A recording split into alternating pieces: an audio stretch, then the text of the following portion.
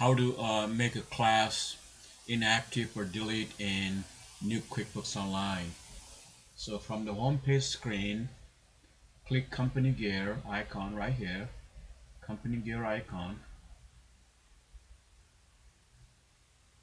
select all lists right here,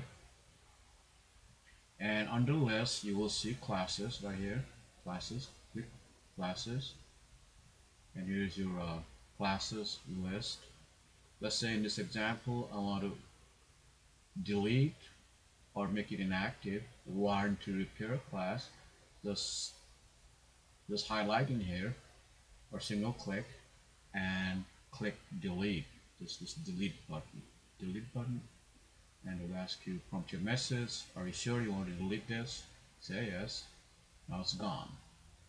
So actually not gone, it's still on inactive list. So if you just check mark this box, it will still list it here. So if I uncheck the service, the warranty service, it's gone. So when you want to enter expenses for warranty repair, you won't see it in here anymore. Right here, see, it's not here, it's not on the list. So that's how you delete or make inactive class in QuickBooks Online. Thank you for watching.